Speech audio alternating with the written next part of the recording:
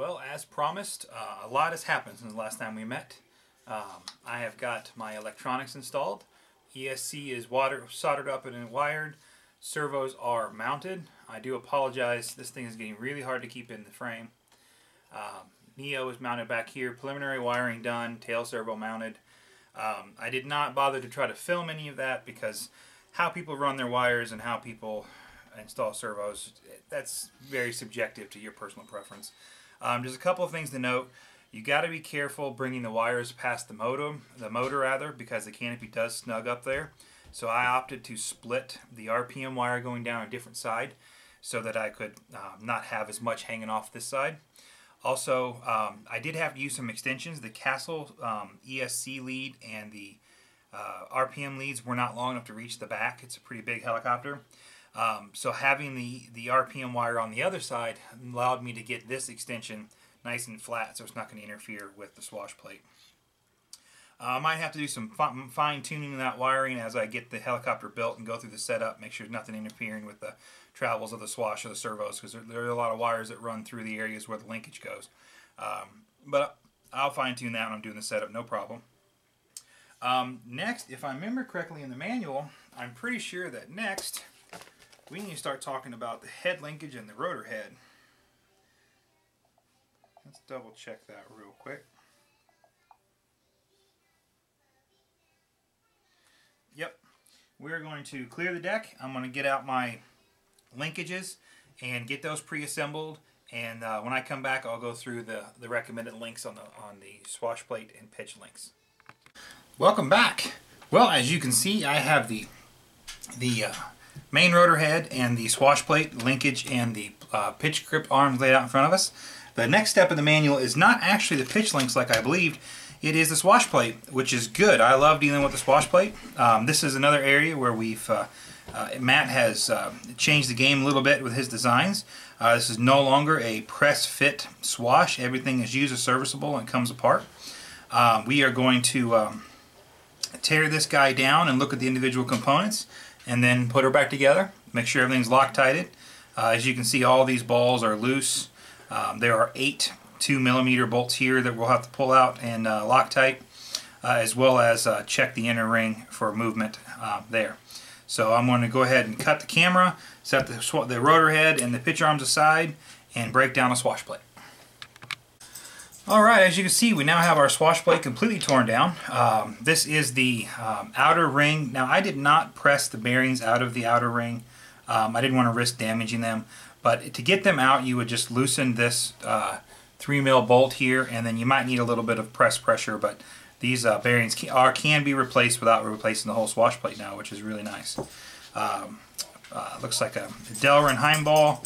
You got these Delrin bushings that actually go in the two halves of the inner ring are exactly that. They are the surfaces that the ball moves on, so it doesn't bind on the aluminum. Aluminum doesn't tear it up.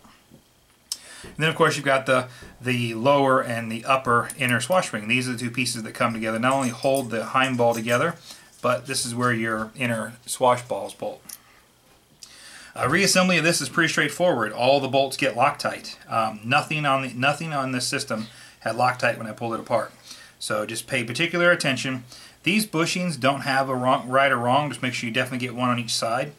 And make sure when you're assembling the balls, the short swash balls go on the inner ring, the long swash balls go on the outer ring. It'll actually be pretty easy, because if you try to put the long swash balls on the inner ring, you'll be one short. And then this is the anti-rotation pin. It's nothing more than a 3x12 with a brass spacer and 3 radial bearings. These actually go in the anti-rotation guide, and the bearings allow it to keep it from rotating but travel up and down the guide smoothly.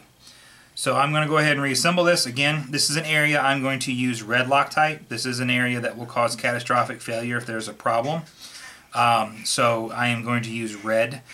Personal preference there. It will make disassembly more difficult. You'll have to warm it up. But something comes apart on this, you're not having a good day. So I think it's worth the effort. I'm going to go ahead and cut the camera and we'll start Loctiting. Okay, our swash plate's all the way back together. Inner ring moves nice and smooth. No play. Red Loctite on all 4 inner swash balls. Red Loctite on all 3 outer swash balls as well as the auto rotation pin. Just be very careful with the auto rotation pin that you do not let red Loctite wick up past that brass bushing. Otherwise you're going to impede the performance of the rotation and rotation pin bearings. But pretty straightforward. The hind ball moves nice and smooth. Inner swash ball is snug. Make sure you double check this bolt, this clamp bolt, which is used to take up any excess play in the bearings.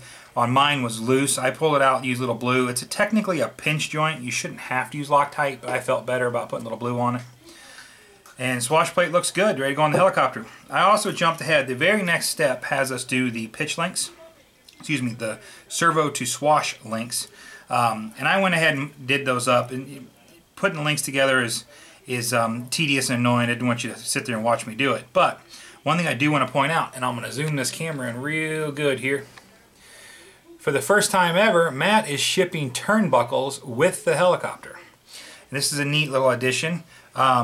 One side of this is right-hand thread, one side is left-hand thread. You tell the difference. There's a little mark. It's right here on mine. You can see that on one side has that extra stripe. That's the left-handed side. Makes it real easy because you can use the turnbuckles to get the links exactly the same, which is pretty nice. Now, Matt did a lot of testing with the links, and the math comes out.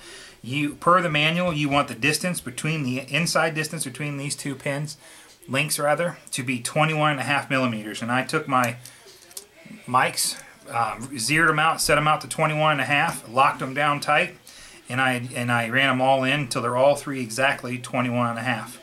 And the nice thing about turnbuckles, you can get them to exactly 21.5. It's pretty nice. Now don't forget when you're putting these together, while 2 of them, the swash balls and the servo balls, are in perfect alignment. On the elevator servo, because the servo is rotated, they're clocked 90 degrees from each other. So just make sure you pay attention to that. Also, there is an inside and outside on these links. It's really hard to tell on the camera, but I'm going to try. See how one side has that little boss and the other side doesn't? It's like a little halo. That's the outside right there, no halo. That's the inside with the halo. It's really hard to tell on the camera, but it's pretty obvious in person. Just remember that when you're sizing these and putting them on the helicopter, the side with the halo is the inside. So speaking of sizing, very important, we talked about this before, Bodo sizer. These links are molded. There will be some tolerance differences. You do not want them to be super snug. I'm going to take this opportunity while I've got the swash off to size these links, size both ends. Be a little easier now on my table than I'm trying to do it on the bird. You want these to snap on and off crisply and be snug but move freely. You don't want there to be any play. If you oversize one of these, it's okay. The extra parts bag has 1 or 2 extras for you. But it's very important that you don't just assume these are okay and put them on. If these are super tight, you can be really working your servos and you might have some tuning problems with your fly wireless unit. So go ahead, I'm going to cut the camera, I'm going to size those. I'm going to install the links and the swash on the helicopter and we'll be back. Okay, well there you have it. Swash plate is on. All 3 of these pitch links move nice and free, sized well. Obviously we're not going to try to worry about getting the swash level just now. I'll do that when I do the head setup later. Next step in our book, I believe, is the rotor head itself. Yep, so we're going to go ahead and set that stuff aside.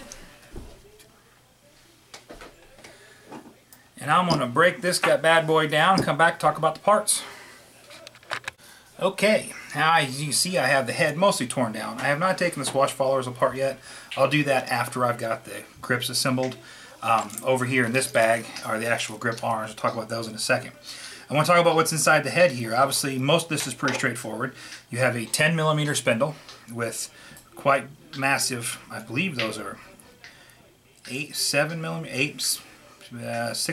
I think, spindle bolts, massive with shims. Inside the grips you'll find everything you expect. You have an outer radial bearing, a 1mm shim, thrust bearing, radial bearing, another shim. Then on the other side of the head you have everything that matches. 1mm shim, radial bearing, thrust bearing, outer 1mm shim, and another radial bearing. The actual components of the head are not any different than the E7 or N7 or really any head out there, with one exception. This system offers a progressive dampening system right out of the box. You have four called quad dampers, so a total of 4 dampers. The red ones are a softer, and the blacks are the harder. The manual, I believe, does tell me the actual durometer thick of them. Yes, the red ones are an 80 durometer, and the black ones are a 90. You know, it's just a fancy way of saying the black ones are harder than the red ones. They're easier. The red ones smush easier. So what we do here is, out of the box, it recommends you put the soft ones in the middle and the hard ones on the outer. I recommend you start there. If you're doing F3C, F3N, really low head speed stuff, you probably want to order another set of red ones and run all 4 red. If you're a smack crack 3D'er, you might appreciate all 4 black. Me, on my Alpha model, I've been running as the factory recommends. The red ones in the center, black ones on the outer.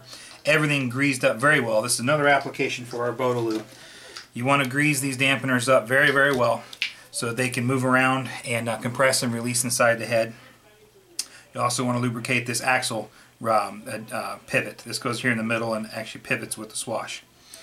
Properly lubricating the dampeners is going to do a couple of things. It's going to help the dampeners last longer. It will also help prevent wobbles.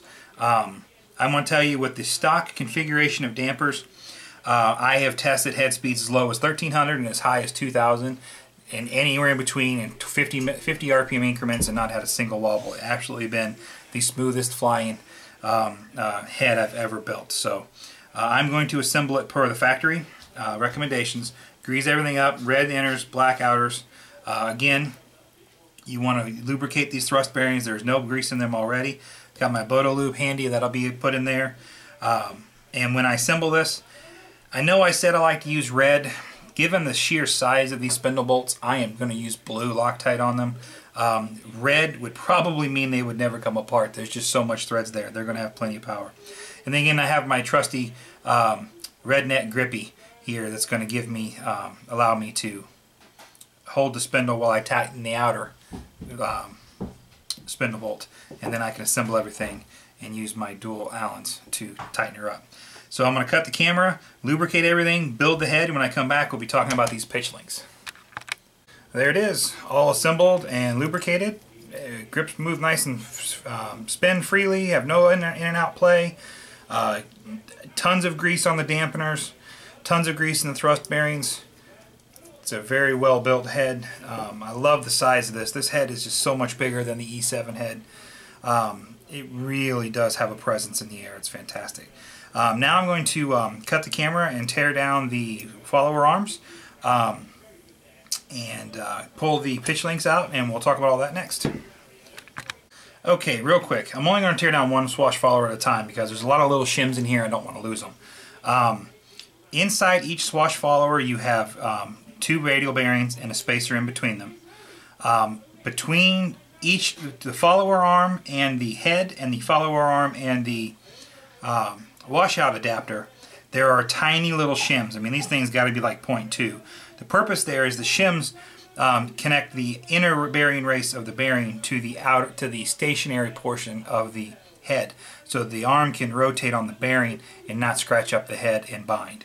So one important tip though is actually this stud that goes into the, I gotta find the right driver. I can't find my small driver. Helps if I take it out of the box. The stud that goes up inside this follower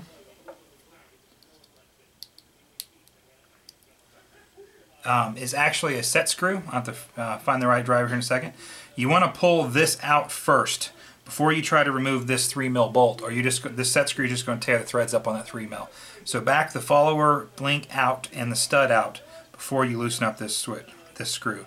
So as it is, you can see it's all disassembled. I'm going to assemble it all back with Loctite in the appropriate places, and do the other follower arms as well.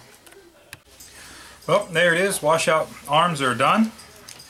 Have not tightened these bolts yet, obviously, because those are the pinch bolts for the head. I'm going to put it on. Real quick, I want to talk about these pitch arms real fast.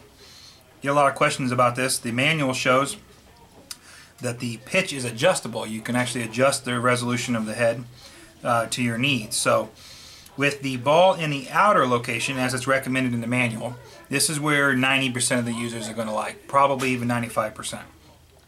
With my V-bar, it is generating really good values. I think I'm at 98 for collective and right at 100 for a cyclic. Did not feel the need to do any adjustments there. If you are a crack smack pilot and you want to offer some extreme cyclic throws and extreme pitch ranges, then you can move this ball to the inner location. But I strongly recommend you try it here first.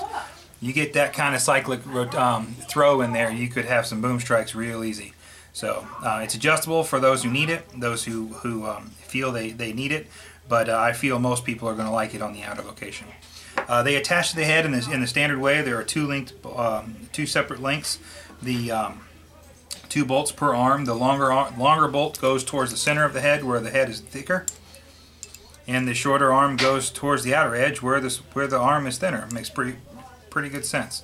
Just be careful when you're assembling this. Remember, this is a leading edge pitch helicopter, and when you mount these, make sure you mount them on the head appropriately. I'm going to go ahead and cut the camera and get those mounted up, and then that will probably be it for this video. And tomorrow we will start talking about the tail.